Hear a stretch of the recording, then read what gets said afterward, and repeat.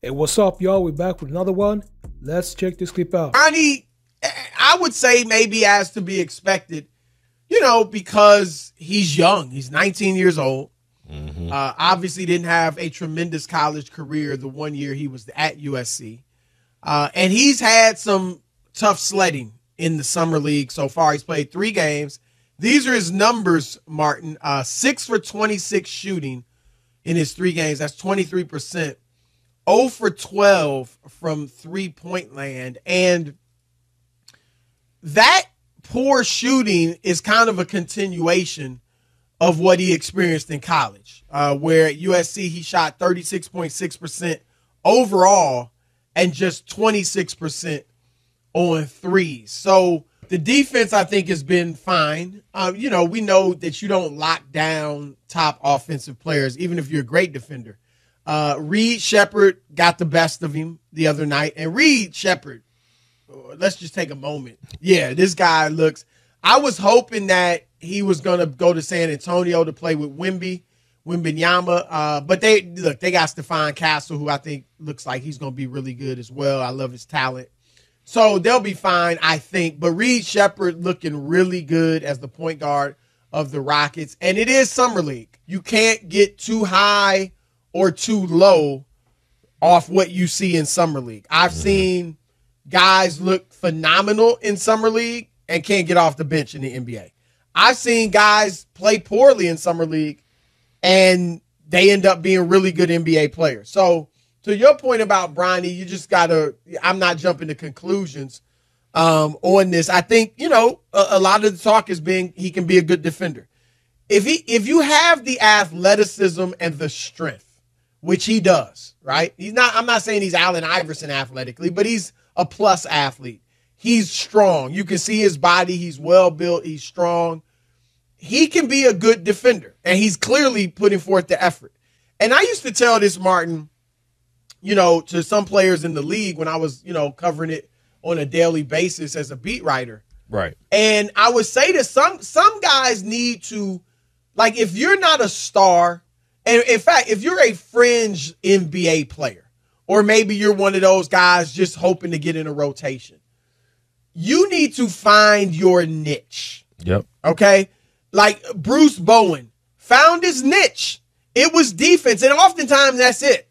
Sometimes it might be rebounding, but the dirty work. I'm going to be a great defender. And over time, if you're a great defender and they have to put you on the floor, we see Herb Jones, Jaden McDaniels. Like, we see guys like this who kind of get their place in the league, PJ Tucker, by being very good, aggressive, hard-nosed, tough-minded defenders. Yep. And then over time, you can add the 3, right? The corner 3. Add that. And now you're a rotation guy and a critical one. And so I could see Bronny doing some of that. It's interesting. They clearly, like, he's not playing much point guard at all. And I get it. He's not, he's not a point guard. He's the size of a point guard, though. Right. And so, but they got him off the ball. And he can work on his shot. Look, his dad was not, dad obviously on a whole nother level as a player, but his dad was not a great shooter, obviously, early in his career. And he has become a good 3-point shooter. So if Bronny keeps working on it, I would think that he can improve that.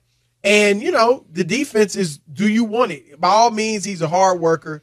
I was glad to see him talk about being willing to play in the G League because he needs to. Like, I don't see him playing much, if at all, with the Lakers this year. So where are you going to get your reps? And it's going to be tough. It's going to be challenging for him. I don't expect him, Martin, to go to the G League and put up numbers. I do not. But I expect him to grow, get better as a player, figure out what he can really do well in this, against professional players.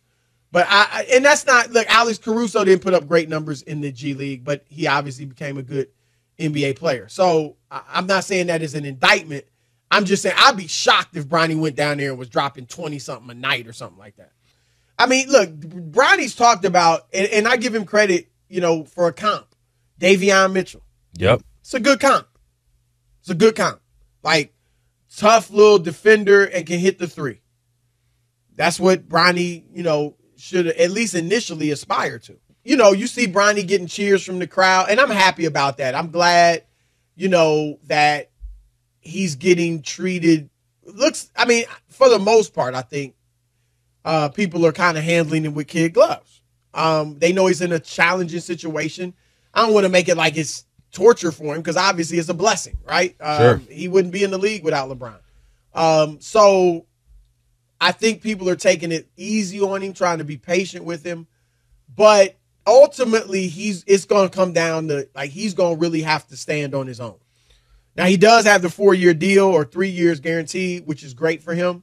But at the end of the day, this is going to come down to, you know, him getting it done on his own, outside of LeBron. Thankful to your dad for getting you this opportunity. But now it's like, I want to stand on my own 2 feet, and I want to earn this, and I want to, you know, have people judge me on my game and not my name, so to speak. Hey, what's up, y'all? I want to thank y'all so much for tapping in with me. That was Chris and Rob Parker. They were discussing the never-ending story about Bronny James. Y'all know that Bronny James, he was drafted around 2 weeks ago, and he had really bad, and they're saying that he really need to carve out his own niche and need to be a role player. They mentioned that if you are, for example, a European player, French player, or something of that sort, you need to be able to mimic them and become a role player. And they mentioned that you can become a good defense player. Right now, that's not up to, you know, the standard that they want him to be, because he's not NBA caliber player yet. But they're saying that he needs to improve his defense. And one thing that I want Bronny James to improve is he needs to be more dominant on the court. Because look at it like this. He has 3 or 4 years in the NBA with LeBron James. Then what? What's going to happen after that? After that, LeBron is going to retire, and he can't just rely on his father, because LeBron James's star power and Clutch Sports star power will definitely dwindle down after LeBron James decides to retire. So if Bronny James, if he really want to be in the league for at least 10 years, then you have to make this, you know, make these changes and adapt to the NBA league.